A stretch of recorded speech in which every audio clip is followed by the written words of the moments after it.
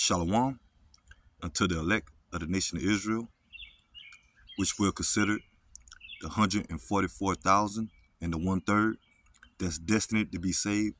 That's of so-called Negro, Latino, and Native American descent by the seed of your father. And furthermore, before I get into my lesson, I want to start off by giving all praises unto Yahweh Bahasham, Yahweh Shai Bahasham, Rakah Ha Kodash. Double honors to the apostles, bishops, and elders of Great Millstone that teach in their Ruwell today. And salutation also to the fellow laborers that's in the ministry and the believers that scatter worldwide in all truth and sincerity, day in and day out. Shalom. So basically, I'm just going to get into a quick lesson going into how the Heavenly Father, who the world calls God, which his name is Yahweh in the Paleo Hebrew, meaning he is or he exists, and his son, who the world ignorantly call Jesus Christ, which his name, the true name, of the Heavenly Father's Son is Yahweh Shai in the Hebrew as well, meaning he is the deliverer, and Yahweh Shai is only coming back to deliver the nation of Israel, which were considered so-called Negroes, Latinos, and Native American descent. And at this time, the elect, the 144,000 and the 1/3, that's destined to be saved. Meanwhile, or otherwise, 2/3, according to Zechariah chapter 13, verse 8, of Negro, Latino, and Native American descent of Israel is going to be destroyed, man. And, getting into the lesson, the Heavenly Father has set up the prophets, by the way of the highways and byways, doing the street ministry, and also by the way of the word being pushed on the internet, as we know to doing, sit downs. And Yahweh Shai raised up the prophets to give that warning in the form of blowing the trumpet, man. And another title for a prophet is a watchman, because you had back in the ancient days when you had a watchman that was on this post on the high tower, that was observing, looking for any invasion, when it comes to war, and you had the watchman that had the trumpet, the blown, that particular sound of warning, danger, it's ahead. And that's what the Lord is doing with his men, that's out there on the highways and byways. And once again, doing these videos, man, we're here to give that warning, because we're approaching the time of Jacob's trouble, which is known in Jeremiah chapter 30, verse 7, Hey, we're giving that warning, the coming of uncivil unrest, a financial crash, the time of martial law, concentration camps, pestilence, famine. All these are the judgment and the wrath of Yahweh Shai, in particular, that's coming to this place, America, which is known as Babylon the Great in the scriptures, man. Because ultimately this place, America, is going to be destroyed by the way of thermonuclear fire at the peak of the Third World War, which is prophecy, and we're giving that warning, we're giving the warning about the so-called white race,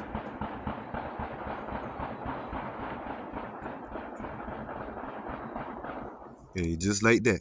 I'm outside, he ain't gunfire, hey, they show you, man. We in the time of great judgment, the time of anarchy that's about to take place, man. And all hell ain't even break loose, man. You starting to see people more and more bugging out, senseless murders, shootings, heinous crimes, man. Hey, so that's why we're constantly giving that warning. Like I say, I'm just going through the spirit doing the lesson. outside, trying to enjoy the weather, okay? In the area where I'm from, okay, normally is Jake in the neighborhood, okay? And it's very normally to hear gunfire, okay? Like I said, the area that I'm from here in South Carolina, Midlands, okay, part of the Midlands branch, where I stay at, man. Lately, man, crime has been ramping up, man. Okay, shootings, okay, innocent bystanders, which we know all of it's the will and judgment of Yahweh Bashim Yahushua, okay? But wait till all hell break loose, man. And who gonna be affected the most? You Israelites, okay? Mainly the 2/3, man. As I've been getting into, the biblical Edomites, the so-called white race, these elites, ready to come with their NWO, ready to come with the lockdowns, ready to come with martial law, the implementation of the RFID microchip, which is known as the mark of the beast, in Revelation chapter 13, verse 16. Okay, hey, these are times that we're appointed to, man. Okay, when it comes to biblical prophecy. Okay, and once again, starting with us, or the hopeful elect that has been called when it comes to this ministry, hey, we out there to blow that trumpet to give a warning. Okay, and I'm gonna start off with Amos chapter 3, verse 6, and it says, "Shall a trumpet be blown in the city, and the people not be afraid? Okay, shall there be evil in the city, and the Lord Yahweh Bashim Yahushua have not done it?" Hey, so when it comes to the wrath for Yahweh Bashim Yahushua, the judgment is the will, okay, of the Heavenly Father when it comes to good or evil, when it comes to life and death, okay? And the point I want to get was, hey, blowing the trumpet, okay, is symbolic for the prophets out there giving that warning on the highways and byways and doing videos, man, of coming of the wrath for Yahweh Bashim Yahushua, okay? Like I say, part of that wrath is the Lord going to use Esau Edom to come in as that sword, okay, by the way of martial law, coming in as a flood, man, okay, where there's lockdowns, curfews, travel bans, where there's no more mirth, no more folly. Because we in the time to come in summer, okay, you got graduation going on, prom, vacations, people, setting reserves for cruises, okay, family reunions, okay, gathering, okay, cookouts, okay, the coming of the summer of these holidays, okay, you got Memorial Day coming up, okay, you got the 4th of July coming up, Labor Day, okay, when it comes to these feast days, okay, or wickedness, or pagan customs, that normally the average American look forward to when it comes to mirth, okay, eating, drinking, marrying, okay, partying, okay. But in the meantime, the Lord have his men out there blowing that trumpet in the form of teaching his word and giving warning and teaching about repentance, man. Okay, so that's it on that. I'm gonna get another one. Hey, because judgment is coming, and we on the step of it, man, the beginning of it, with that Joel 2 and 1. And it says, "Blow ye the trumpet in Zion, sound the alarm in my mountain." And there go that trumpet again. Okay, the alarm. Okay, the sound of alarm or warning. Okay, let all the inhabitants of the land tremble. Hey, when our people see us out there on the highways and byways, or this word being pushed on the internet, they got to come to the point that they supposed to tremble. Okay, we be telling about the judgment of Yahweh Bashim Yahushua. But but the majority of our people, they're non-believers. They push the day of the Lord off, okay? Even though they seeing things happening within the earth, within the world, within society, okay? All this, death, okay, all these crimes, all this wickedness that's being pushed, but not to the point that people just sensitized, man, okay? It's just a new norm, okay? And now people just look at it as, not seeing it as the will of that the Heavenly Father and His Son, the power, Yahweh Bashim Yahushua, the God of the Bible, is bringing destruction, man. Okay? So when they see the prophets out there, they supposed to tremble. Okay? But majority of our people, they scoff, they scorn, they make mockery. Okay? And it says, let all the inhabitants of the land tremble, for the day of the Lord cometh, for it is nigh at hand. And we know that through the signs, through prophecies, that majority of our people are not watching for, man. Okay, because they're blind. Okay, but us are the hopeful elect, and we're paying attention. We've been on our watch, man. Okay, but once again, our people come against the prophets, man. Okay, matter of fact, let me get this.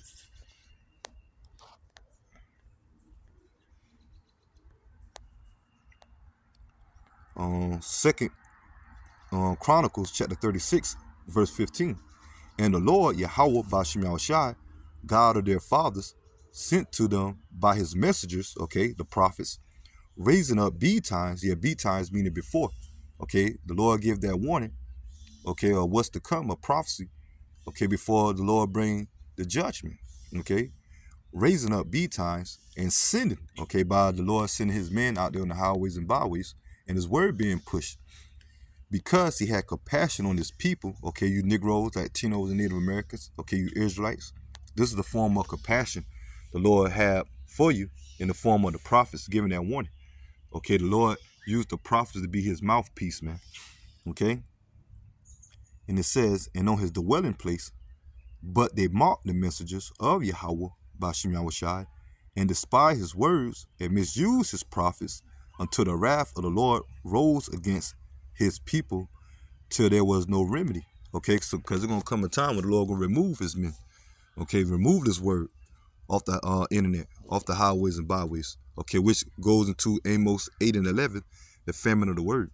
Okay, and once the Lord sealed the elect, which we believe that the Lord is at that point, okay, that's when all hell going to break loose, man. And the ones of our people that's not covered, they're going to be judged. Okay, and there ain't going to be no excuse. Okay, because his word has been pushed. Okay, not only here and alone in America, but worldwide, courtesy to the internet, man. Okay, matter of fact, let me get this.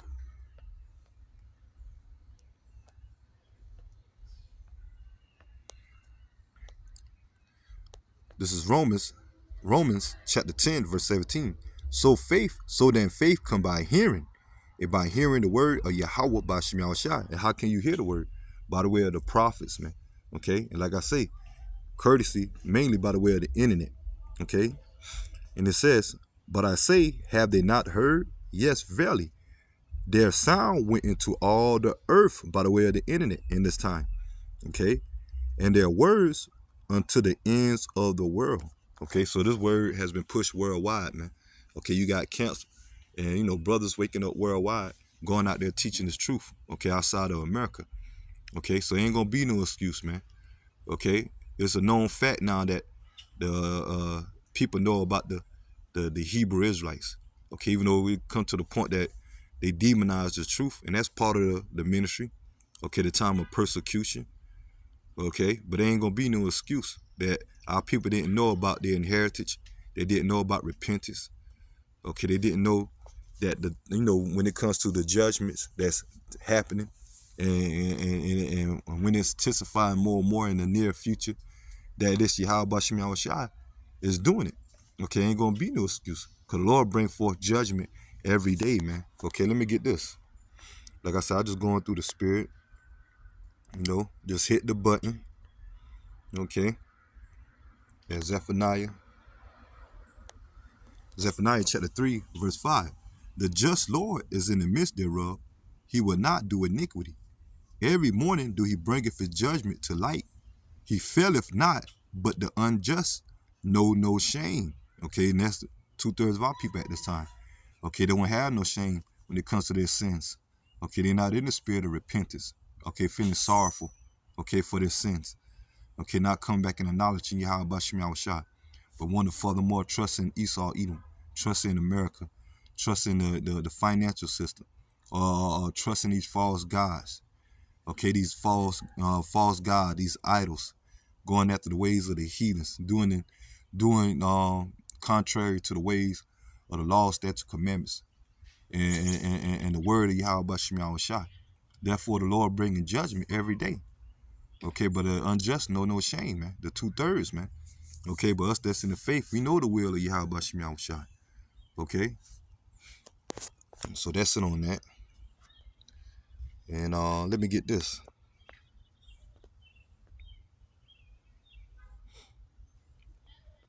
With a second, I'm gonna get this real quick.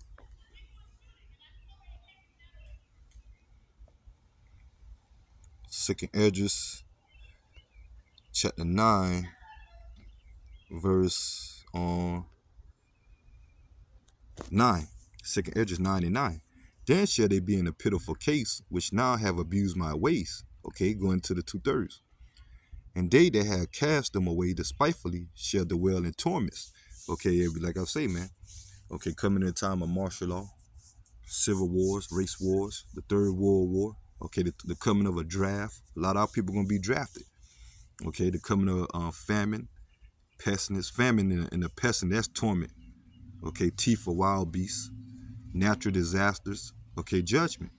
In these concentration camps, they got execution methods, torture methods.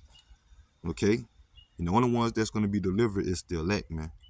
Okay, because 2/3 of our people just being despiteful, okay, and have abused the ways of Yahweh Shem Yahushua as this grace period is open, okay? Okay, when it comes to this word.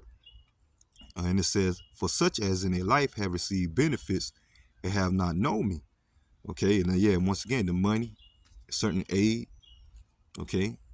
When it comes to you men, women, and children of Israel, man, okay? When it comes to the wicked of our people, the ones that don't subscribe to themselves as being Israelites, or they in heritage, or not acknowledging Yahweh Shem Yahushua, okay?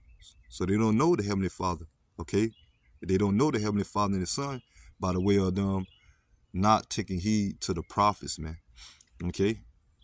Verse 11, and they that had lost my law while they had yet liberty, okay, righteous freedom, okay, the grace period, and when as yet place of repentance was open unto them, understood not, but despised it. The same must know it after death by pain. Okay, so that, straight to the point. The Lord bringing judgment. Okay. Now get this, and I'll get ready to close. This is 2nd Esdras chapter 15, verse 1. Behold, speak thou in the ears of my people the words of prophecy. The word prophecy means to say before. And we speaking to the ears of you so-called Negro, Latinos, and Native Americans. What's to come. Okay, great judgment before the kingdom. Okay, before Yahushua established the kingdom, man. Okay, the kingdom of Israel. Okay, but only the elect is going to be delivered. Okay, 2/3 of our people are going to have to perish on this side or in this lifetime and come back in the kingdom. Okay, by being the sons and daughters, the offspring of the elect. Okay, because the kingdom is going to be here on the earth. And it says, which I will put in thy mouth, say the Lord. Okay, the Lord is doing that by the way of the prophets. Okay, and cause them to be written in paper, for they are faithful and true. Okay, the Holy Bible. Okay, fear not their imaginations against thee. Let not the equality of them trouble thee. Yeah, their unbelief. The word equality means their unbelief. Okay, so we're not, us that's in the faith that has been called and part of the ministry, and we're not supposed to be in the spirit of fear when it comes to majority of our people that come against the truth as we're out there on the highways and byways, or they scoff and scorn on the comment, okay, or they doing videos to, that debunk the truth, okay? And it says, continuing on, and it says, for all the unfaithful shall die in their unfaithfulness, okay? And that's the 2/3 right now, the non-believers, man, okay? So basically that's the, end of the lesson. Like I said, I just want to get, straight to the point, going into how the Lord used the prophets, okay, in the form of blowing the trumpet to give that warning, man. Okay, we're coming in the time of the collapse of America, Babylon the Great. The time of Esau, Edom, the so-called white race, and these elites ready to move with their agenda of the NWO, being spearheaded, okay, by the MOTB being implemented. Okay, the next digital currency, they're going to replace the physical dollar. Okay, we coming in a time of civil unrest, race wars, clash wars, okay, martial law, okay, famine, pestilence, the time of judgment, okay, the Third World War. And ultimately, the ones of our people that take that MOTB and they're going to be destroyed by those missiles when Yahweh shall return to bring salvation only to the elect.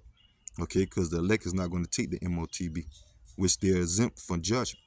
Okay, but the ones of our people that do, and their judgment is being destroyed by the missiles. Okay, when Yahweh shall return with the heavenly hosts, or what the world call UFOs, which are the chariots, the vehicles of the angels, man.